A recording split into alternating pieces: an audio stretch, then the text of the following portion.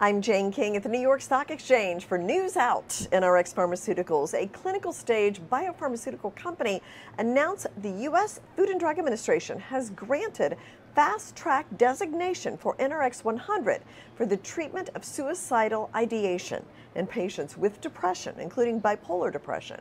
This designation for NRX-100 as a standalone drug is a tenfold expansion of the addressable population for NRX-100 compared to the designation granted in 2017 for NRX-100 in combination with NRX-101 for treatment of suicidal bipolar depression.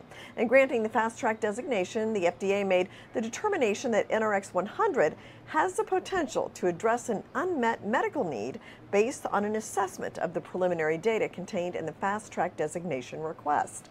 NRX-100 is the first preservative-free presentation of ketamine to be filed with the FDA.